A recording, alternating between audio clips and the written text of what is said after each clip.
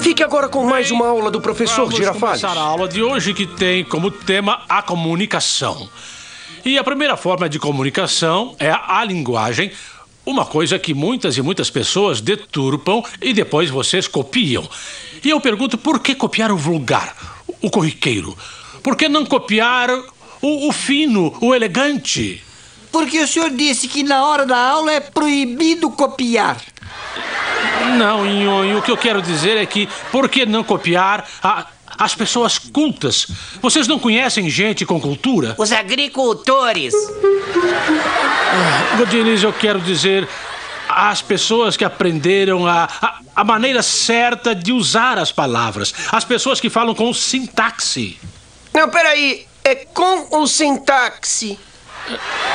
Não, Chaves. Isso é só um vocábulo. Você sabe o que significa o vocábulo sintaxe? Eu não sei nem o que significa a palavra vocábulo. Vocábulo é uma palavra, como a palavra sintaxe. Você sabe o que é sintaxe? Ah, sim. É quando não tem táxi, aí a gente tem que ir de ônibus, metrô, a pé, sei lá. Bom, eu acho que eu mesmo vou ter que te dar a definição dessa palavra. Olha, a sintaxe é a maneira de ordenar as palavras numa oração. Ah, eu sim sei ordenar as palavras numa oração. Sabe, Pops? Sim. Pai nosso que estás no céu, santificado... Não, Pops. Eu não estou falando da oração que rezamos a Deus. Estou falando de oração em geral. Na geral? Sim. Bom, geral nosso que estás no estádio. Não, Pops. Olha, é melhor sentar. Bem, a parte mais importante da oração é o verbo. Por quê? Porque é o verbo que indica a ação. Por exemplo, eu amo. Sim, a Dona Florinda. Sim, é verdade. Toda hora que vai lá na vila, sabe? Fica chamando a Dona Florinda, leva pra ela, quer ganhar ela de qualquer jeito. Silêncio. A cara que ele faz. Ela faz uma cara de jacaré chocando o ovo e... Tá. O que você disse, Chaves? É que me escapuliu. Da próxima vez você vai ver. Quando eu disse eu amo, eu estava simplesmente dando um exemplo. Claro! E as crianças devem seguir o seu exemplo. Chaves, tem alguma coisa para fazer hoje à tarde? Chiquinha, você sabe perfeitamente o que eu estava explicando. O senhor acha mesmo que eu sei perfeitamente o que estava explicando? Sim. Puxa! É a primeira vez que reconhece que eu estudei. Obrigada. Bem, eu dava como exemplo a oração eu amo. Eu também. Mas parece que ela nem percebeu isso. Ah, mas eu percebi, sim. Por que você acha que não? Você não gosta mais de brincar comigo na hora do recreio? Mas por que você não me convida mais pra comer bolo de nata que você traz pro recreio? É que eu também amo meu bolo de nata. E atualmente o leite quase não tem nata. Ah, então fala pra tua mãe. Que ela vai, eu vou contar pra minha tia. Escuta, querido professor. Nesta aula não estamos falando sobre a comunicação entre os seres humanos? Sim. Então por que está atrapalhando a comunicação que está sendo feita entre dois seres humanos que se amam como Pops e eu? Bom, mas não pode. E o Chaves e eu podemos fazer a mesma coisa. Não é verdade, Chaves? Olha aqui, ó, me inclua fora disso, tá?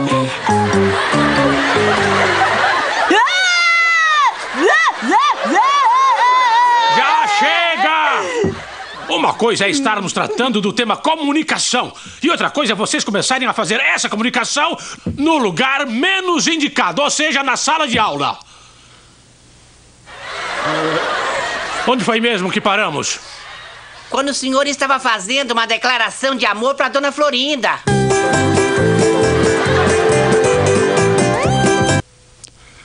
O ser humano vive em sociedade.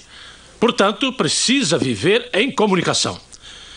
E para que haja comunicação, são indispensáveis 3 elementos, que são um transmissor, um receptor e um código. O quê? Um código. Não sabem o que é um código? Não, Como é que eu vou gatinho, eu não entendo nada dessas Um coisas. código é... Um código é um conjunto de regras que... eu não sei como explicar. Ou seja, o senhor está com problema de comunicação. Digo que eu não sei como explicar para pessoas como vocês, que não têm nenhum preparo. Chamou a gente de burros. Isso mesmo. Mas agora ele conseguiu se comunicar. Olhem, eu acho que a melhor maneira de explicar para vocês o que é um código é com um exemplo. E um exemplo de código é a linguagem. Por quê? Porque a linguagem é um conjunto de sons que significa algo. Entenderam? Patavinas. O que é isso de patavina, Chaves? Patavinas é um conjunto de sons que não significa nada. Isso quer dizer que sim, que você entendeu. Muito bem, Muito bem, parabéns. Tá. Outro exemplo de código é o telégrafo. Porque ele usa o código Morse, onde as palavras são representadas por meio de sons breves e longos. Tá. O senhor tá zangado? Eu por quê? Porque quando o senhor tá zangado, o senhor fala Não, Pops. Eu estou somente fazendo a onomatopeia do telégrafo. Fazendo o quê? A esqueçam. Eu sei como funciona o telégrafo. Vamos ver, Nhonho, como funciona o telégrafo. Primeiro temos que imaginar um cachorro salsicha bem comprido, que a cabeça fique em Fortaleza e o corpo siga toda a estrada até que o rabo chegue em Porto Alegre. Muito bem, o que acontece se eu pisar no rabo do cachorro em Porto Alegre? A cabeça late em Fortaleza. Ótimo, muito bem. Eu também diria que isso é um telégrafo. E um telégrafo sem fio? É o mesmo, mas tem cachorro. Sim, é verdade, sim. Bem, olhem, outro exemplo de código poderia ser os sinais de fumaça que eram utilizados por algumas tribos. Porque aqueles sinais de fumaça significavam alguma coisa. Claro, e se eram muito fortes, significavam que as casas estavam queimando. Não, Pops. Não, a fumaça era para se comunicar com alguém. Com os bombeiros. Ai, puxa, Pop! Isso, Quando você vai deixar de ser tonta? Ela não sabe falar nada de nada. Você Fica falando bobagem. Silêncio! O mestre linguiça muito nervoso e... Tá. O telégrafo respondendo. Tá.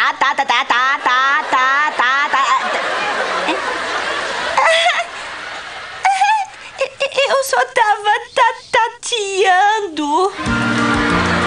E você, Chaves? E o também. Olha, vamos ver se sabem mais alguma coisa sobre o tema. Godines, Patavinas, viu? o que quer dizer com isso? O Chaves já explicou aí. Claro.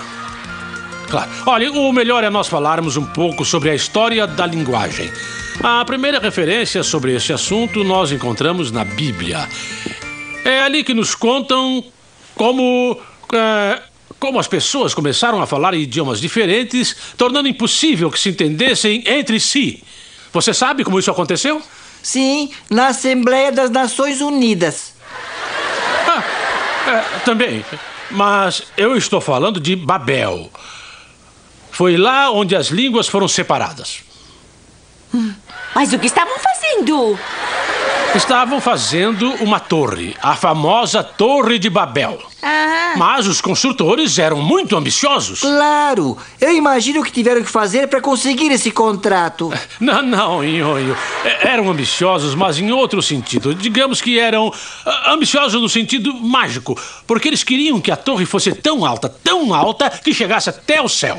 Peraí, mas com uma torre feita de papel, mas como eles são burros? Não, Chaves. Ué, se até de cimento ela pode cair. Não, Chaves. Eu não disse de papel. Era a Torre de Babel. Era assim que se chamava o lugar onde a estavam construindo. Bem, vamos continuar. E o que aconteceu quando perceberam que as pessoas falavam idiomas diferentes? Colocaram a legenda embaixo? Não. Dublaram a série? Não. Deixa o professor Girafales acabar de falar sobre essa torre de pastel aí, ô menina. De Babel.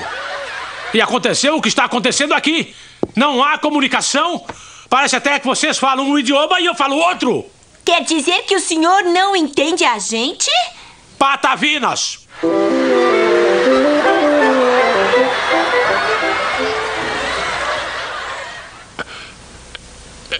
É melhor recomeçar com o nosso tema. Eu dizia que a nossa aula de hoje é dedicada à comunicação. A comunicação